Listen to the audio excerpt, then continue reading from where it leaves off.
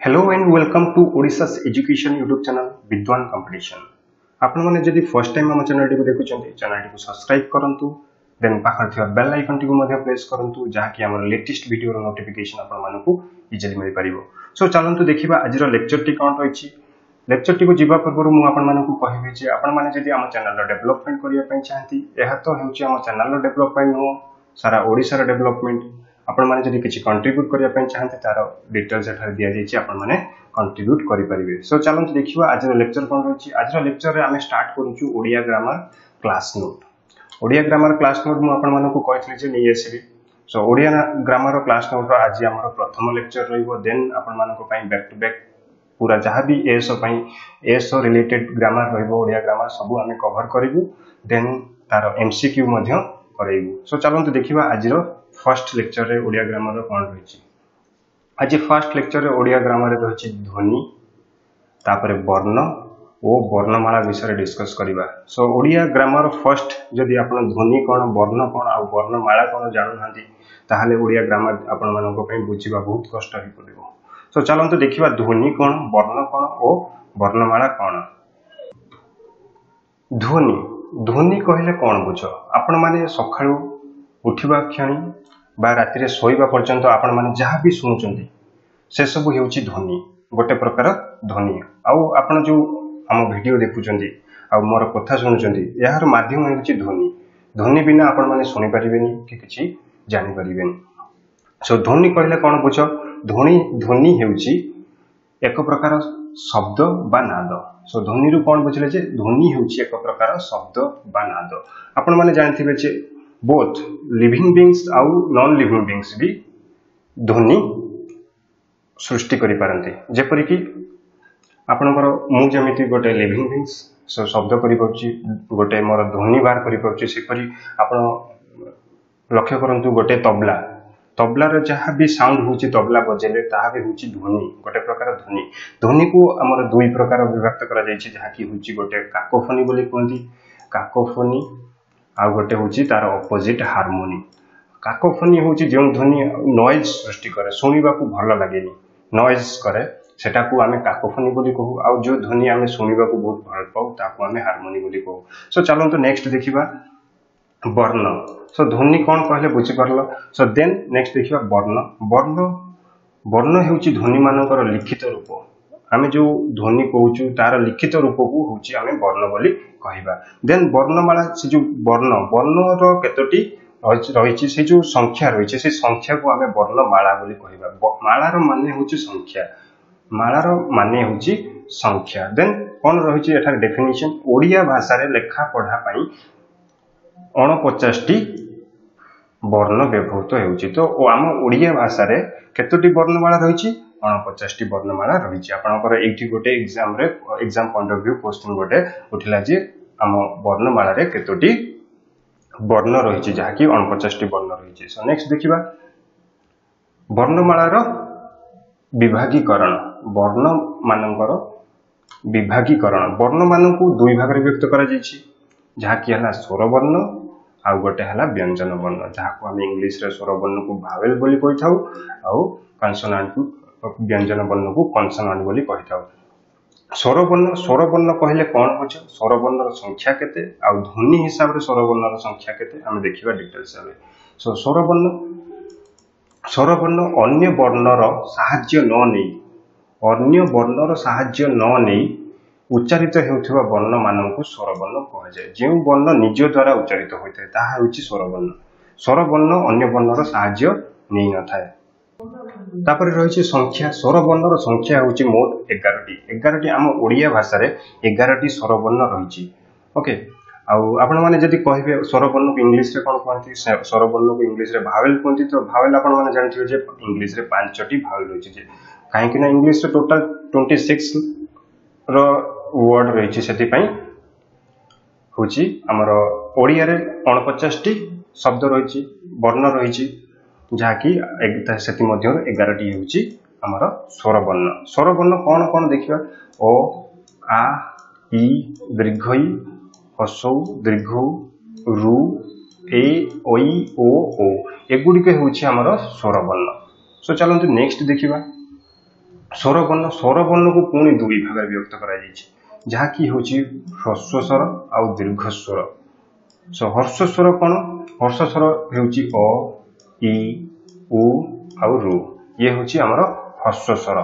आउ दीर्घ स्वर कौन आ इ उ दीर्घ ए ऐ ओ एगुड़िक हूँ दीर्घ स्वर। तो हर्ष स्वर उच्चारण बेले जहाँ को आम अधिक समय नहीं न था कम समय मध्य जोटा जार ड्यूरेशन कम थाए आ सॉरी अ इ एगुड़िक हूँ ह्रस्व स्वर। आ दीर्घ स्वर आ आपण मैंने जब कहे ठीक से प्रोनाउंस करेंगे देन साउंड टिके लंबिक जीव टिके लंबी जीव आ दीर्घ यह हूँ दीर्घ स्वर। सेहीपरि आपण मैंने कौन जानते जे 11टी हूँ आमर स्वरवर्ण रही किंतु ध्वनि स्वरवर्ण ध्वनि किंतु कम रही कहीं जपरिक आम गोटे गोटे ध्वनि को आम ए ओई आउ सेम बोली मानि था से ध्वनि संख्या हूँ 8। तो स्वरवर्ण ध्वनि वर्ण संख्या हूँ 11 आउ ध्वनि संख्या हूँ 8। देन देखिबा ओई आउ ओ दुईटी संयुक्त स्वर माने हूँ जहाँकि दुईटी स्वरवर्ण सृष्टि दुईटी स्वरवर्ण सृष्टि हूँ ओई आउ ओ। देखो केमती देखिबा अ युक्त इ है ओई आपंकर ये देखिपारे जे अ हूँ गोटे स्वरवर्ण आउ इ हूँ गोटे स्वरवर्ण जहाँ जॉइंट करदे हमर ओई आसी जाऊँगी। सेहीपरि आम जब लिखा ओई रा बत एमती भी लिखिपर ओ इ रा बत। तो ये अ आउ इ को आम जदि ताकू उठे कौन बसैबा तो ओई बसई पारिबा। तो अ आउ इ इंस्टेड ऑफ ओई आम बसई पारिबा ता बदल में आम ओई बसई पारिबा। आपण माने एठी देखि पारुथे जो डिफरेंस ताकर पार्थक्य देखि पारुथे ओई रा बत। देन अ आउ उ हैला औ औ जेपरिक एठी सौरभ लिखा जाइछि तो सौ तो एठार लिखा जाइछि जे सौरभ। सो नेक्स्ट देखिबा नेक्स्ट रही व्यंजन वर्ण। तो वर्ण को दुई भाग व्यक्त कर पूर्व कहले जे गोटे हूँ स्वरवर्ण आ गोटे हूँ व्यंजन वर्ण। सो स्वरवर्ण जहाँ हूँ अन्य वर्णर बिना साहाय्य उच्चारित होता है ताहा हूँ स्वरवर्ण। आउ व्यंजन वर्ण कौन जो वर्ण गुड़िकर स्वरवर्णर साहाय्य बिना स्वरवर्णर साहाय्य बिना उच्चारित हो पारना जोड़ा जो वर्ण स्वरवर्ण साहाय्य बिना उच्चारित हो पारती ना ताकू आम व्यंजन वर्ण बोली कही था। सो व्यंजन वर्णर संख्या हूँ टोटाल 38 38 ओके 38 है 38 है आपंकर व्यंजन वर्णर संख्या। कौन कौन रही व्यंजन वर्ण आपण मैंने जो 11टी वर्ण छाड़देले आ जहाँ रहा सेगुड़िक होकर व्यंजन वर्ण। आउ ये कहबी जेपरिक स्वरवर्णर 11टी वर्ण संख्या 11 थिबा बेले तांकर ध्वनि थिला 8टी सेहीपरि व्यंजन वर्णर 38टी 38टी व्यंजन वर्णर उच्चारण में 32 ध्वनि रही केतोटी ध्वनि रही 32 टोटाल नेक्स्ट स्लाइड रे आमे 32 ध्वनि डिटेल्स पढ़िबा। सो नेक्स्ट देखिबा एठारे जो कहली मु ध्वनि सो सही व्यंजन वर्णर विभागीकरण व्यंजन वर्ण जो ध्वनि रही से ध्वनि को विभागीकरण कौन कौन सब वर्ण रही।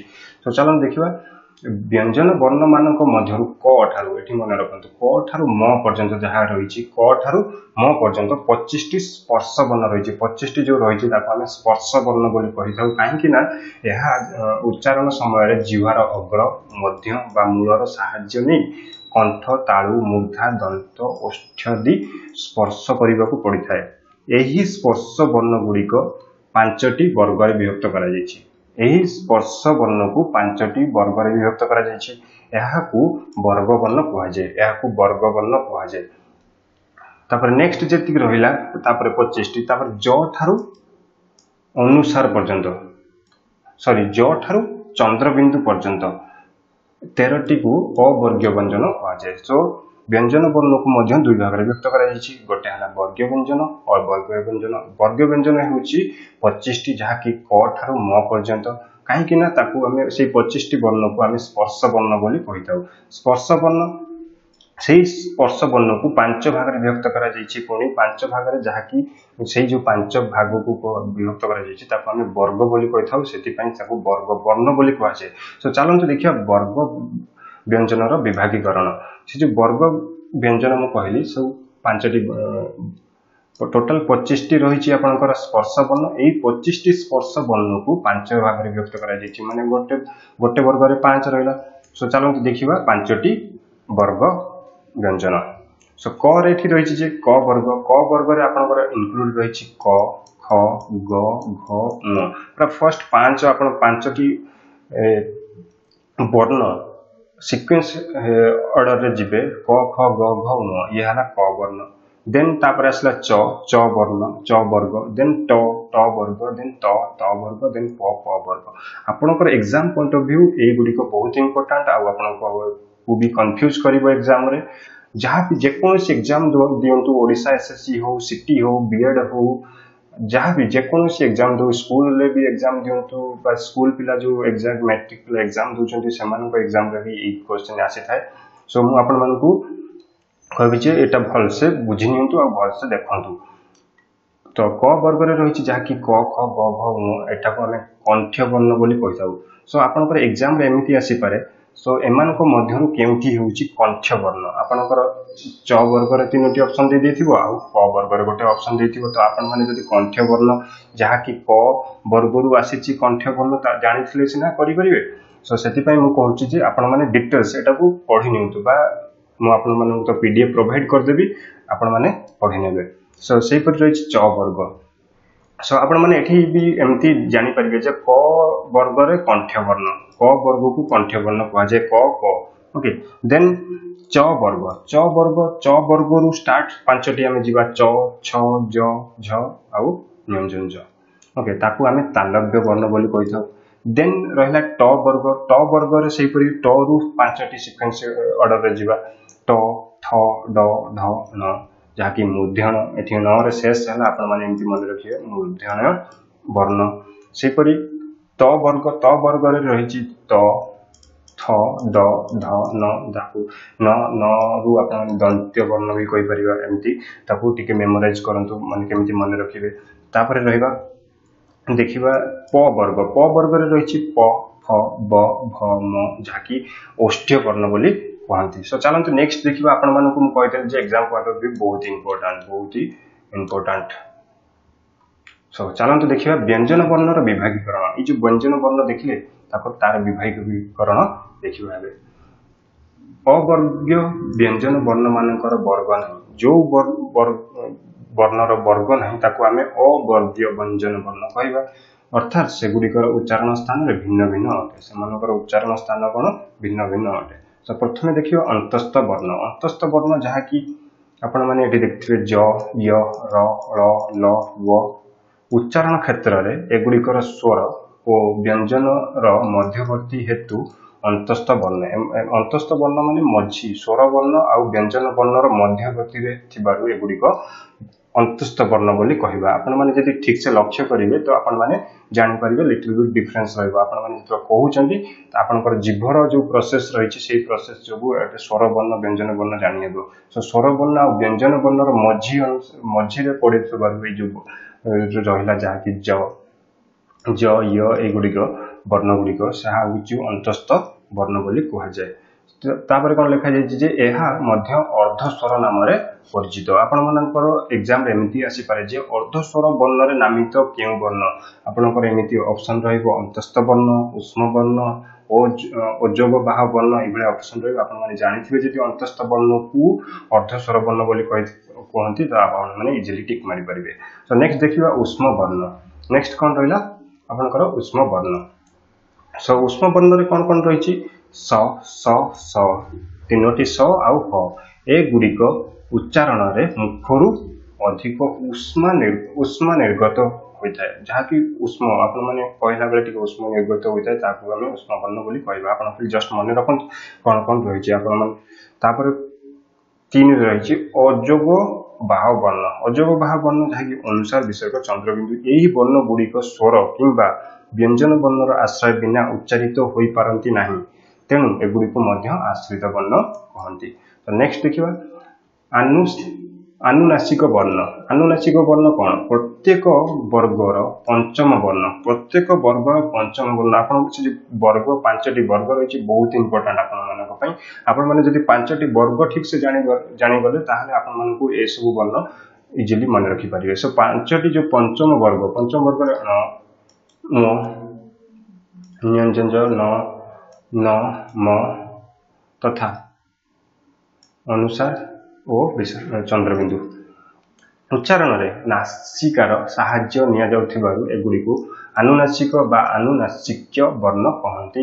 सेपरि वर्ण मानकर उच्चारण स्थान रे आपण माने एठी देखि परिबे डिटेल्स पढि परिबे आ एपटे मन रखि परिबे तांकर नाम जेपरि कि ओ आ क ख ग घ ङ ह आ विसर्ग को कंठ रे द्वारा उच्चारण करा जायथुवारे आ मानकू कंठ वर्ण बोली कहा जाय। सेपरि ई दीर्घ ई च छ ज झ ज य स एकु ताळु रे वर्ण कर बोलला बेले ताळु रे यूज करथुवारु याकू हमें तालव्य वर्ण बोली कहथाउ। देन तापर रहिला रु रु ट ठ ड ढ ण स एकु मूर्धन्य वर्ण बोली कहा जाय।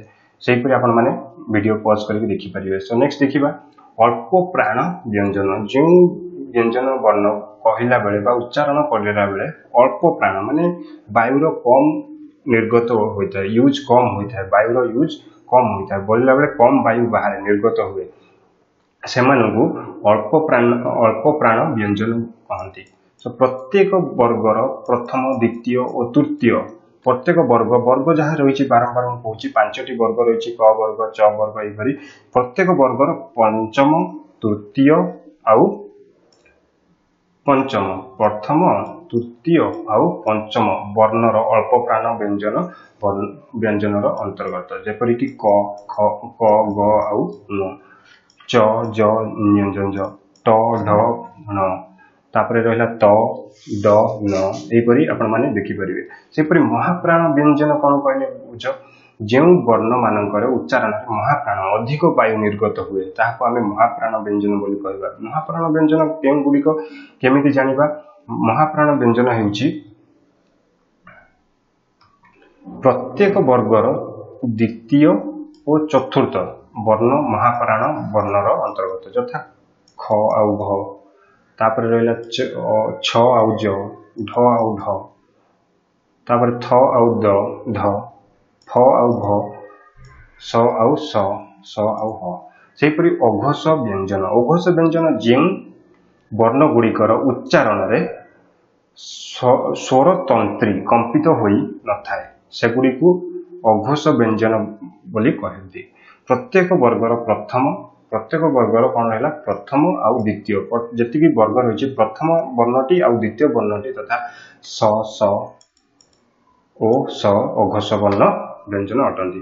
सेहीपरि सघोष व्यंजन ଯେଉଁ वर्ण गुड़िकर उच्चारण रे स्वरतंत्री कंपित होता है सेगुडी को सघोष वर्ण कहती। प्रत्येक वर्णर तृतीय कौन रही तृतीय चतुर्थ पंचम वर्ण एवं ज र ळ व सघोष वर्ण अटंती सघोष व्यंजन अटंती। सो चलतु देखिए आउ थे मुझे जी आपको कहली ओवरव्यू करनबा आपण मानकू इजी मन रखिया को इजी हेबो। सो चलन देखिबा फास्ट रही आपनकर ध्वनि जहाँ को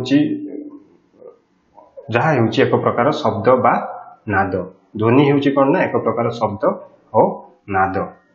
तापर वर्ण तो कहले ध्वनि मानकर लिखित रूप को वर्ण कहा जाए। तापर वर्णमाला देखले जे हमर ओडिया भाषा रे 49टी वर्णमाला रही। नेक्स्ट देखिबा तापर रही वर्ण मानकर विभागीकरण रहिला जे वर्ण मानक दुई भाग विभक्त करा जायछि स्वर वर्ण और व्यंजन वर्ण। स्वर वर्ण जहाँ को वर्ण अन्य वर्णर साहाय्य न नहीं उच्चारित होता वर्ण स्वर वर्ण कहछि। स्वर वर्णर संख्या होछि 11 और तार ध्वनि होछि 8। स्वर वर्ण को मध्य दुई भाग विभक्त करा जायछि ह्रस्व स्वर और दीर्घ स्वर। ह्रस्व स्वर जोटा हमें कम माने कहला बेले कम टाइम नियंती ताको ह्रस्व स्वर कहबा। दीर्घ स्वर कहला बेले अधिक लंबी की कहू लेंदी लागे टिके हमकु ताको हम दीर्घ स्वर बोली कहथाउ। आ एठी देखि पाथबे ओई आउ औ औ ए दुईट भी आम संयुक्त स्वर बोली कही संयुक्त स्वर ओडिया रे केतोटी जहाँकि है दुईटी जहाँकि है स्वर संयुक्त स्वर वर्ण केतोटी है दुईटी जहाँ ओई आउ औ कहीं अ आउ इ मिसले ओई हुए अ आउ उ मिसले ओ हुए। सो नेक्स्ट देखिए व्यंजन वर्ण से व्यंजन वर्ण हूँ जो वर्ण स्वर वर्ण साहाय्य बिना उच्चारित हो पारे ना स्वर वर्ण व्यंजन वर्ण बोली कही था।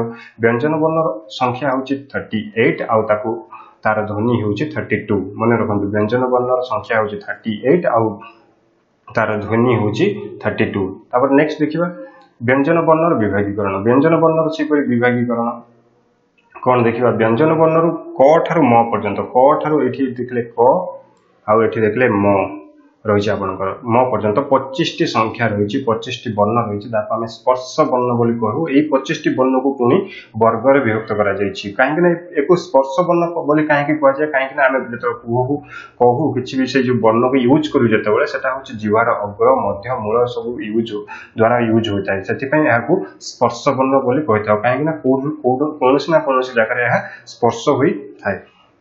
ये जो 25टी स्पर्श वर्ण रही 5टी वर्ग विभक्त कर प्रति वर्ग जो वर्ण रही 5टी वर्ण रही। सो से आपड़ी क रु स्टार्ट करेंगे 5 रेखा डिवाइड करदे से क वर्ग च वर्ग ट वर्ग त वर्ग प वर्ग बहुत इंपोर्टाट ये नेक्स्ट जो आप सब व्यंजन वर्णर आपण डिटेल्स बुझीपारे ये कंठ्य वर्ण तालव्य वर्ण मूर्धन्य वर्ण दंत्य वर्ण अष्ट वर्ण आपंकर एग्जाम रे एमती आसीपारे जो अष्ट वर्ण एम केमती हूँ अष्ट वर्ण आप ऊपर 4टा च क वर्ग ऑप्शन दे दी आ प वर्ग ऑप्शन दे। तो नेक्स्ट देखिए व्यंजन वर्णर विभागीकरण व्यंजन वर्णर विभागीकरण व्यंजन वर्ण को आपन दुई भाग विभक्त कर गोटे हूँ वर्ग व्यंजन आ गोटे अवर्गीय व्यंजन। अवर्गीय व्यंजन जोटा वर्ग नहीं जार सेटा हूँ अवर्गीय व्यंजन। तापर रही अंतस्थ वर्ण तापर अंतस्थ वर्ण जहाँकि उच्चारण क्षेत्र में एगुड़िक स्वर आउ स्वर वर्ण आउ व्यंजन वर्ण मध्यवर्ती हेतु यह आम अंतस्थ वर्ण कहू। अंतस्थ मान मझीरे थिबा सेपरी उष्म यह कहला बेले मुखर अधिक उष्म निर्गत होता है। अजोग बाह वर्ण जोगुड़िक हूँ स्वर कि व्यंजन वर्ण आश्रय बिना उच्चारित हो पारे ना हूँ अजोग बाह वर्ण बोली कहवा। सेपरी रही आनुनासिक वर्ण प्रत्येक वर्गर पंचम वर्ण जहाँकि हूँ आनुनासिक वर्ण बोली कहुए। सेपरी आपला ये वर्ण मान उच्चारण स्थान। सो नेक्स्ट देखिए अल्प प्राण वर्ण जो वर्ण मान उच्चारण अल्प प्राण वायु निर्गत होता है आम अल्प प्राण कहवा। अल्प प्राण वर्ण को किपर चिन्हवा कौ कौ गुड़िक अल्प प्राण वर्ण। सो आपने जापारे जो वर्ग रही वर्गर प्रथम तृतीय आ पंचम वर्ण अल्प प्राण व्यंजन वर्ण अंतर्गत। सेपरी महाप्राण हूँ जो अधिक वायु निर्गत होता है से आम महाप्राण व्यंजन वर्ण बोली कहवा। सेपरी प्रत्येक वर्गर द्वितीय चतुर्थ और व्यंजन महाप्राण वर्णर अंतर्गत। जेपरी ख ग आपंकर रही क वर्गटा को आप से 5टी वर्ग को मन रखिए ठीक से आपंकर काम है 5टी वर्ग मन रखिए देन आपंकर सब मन रही अघोष वर्ण सघोष वर्ण। So thank you so much and don't forget to subscribe, share and comment and like. Thank you. देखा next video रे।